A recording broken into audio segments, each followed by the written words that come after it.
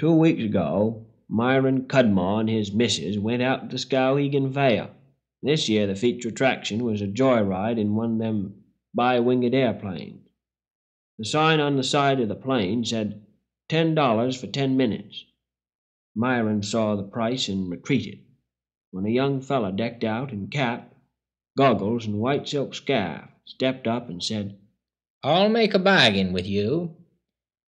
If you can keep from talking or opening your mouth the 10 minutes we're in the air, I'll give you a ride free of charge."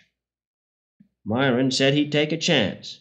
He stepped in with the missus and in a whisker. They'd cleared the tents, the Ferris wheels, and were headed for the clouds.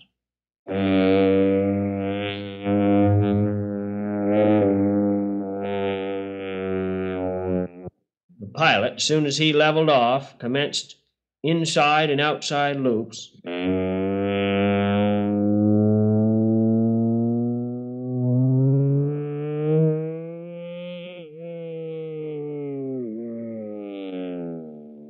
Barrel rolls.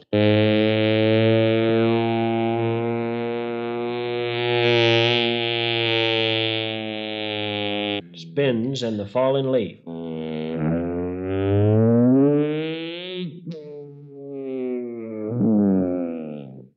10 minutes later, they were back on the ground, the pilot looking a mite glum. "Well, I guess you win the free ride, mister. Wasn't there a moment when you felt like shouting or saying something?" Myron, a bit proud-like, said, "Well, no. Except that one time when you turned upside down and Ma fell out."